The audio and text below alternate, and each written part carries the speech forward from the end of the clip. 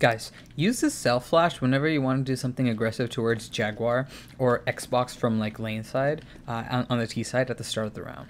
What you're going to do is you're going to run towards the bucket, and basically when you're close to this shadow, you're just going to aim right here and just run forward and release a flash, okay? This is a really important lineup because this flash does not blind any of your teammates or you as you're peeking. And you can swing with it, right?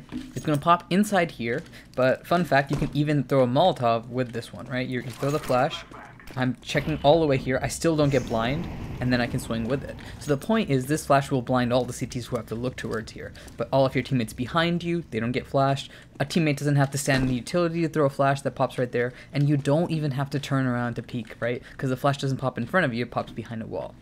So you can use this flash, of course, to try to like pick off anyone who's like blind right here, to throw your Molotov, or maybe if you want to fast cross towards mid.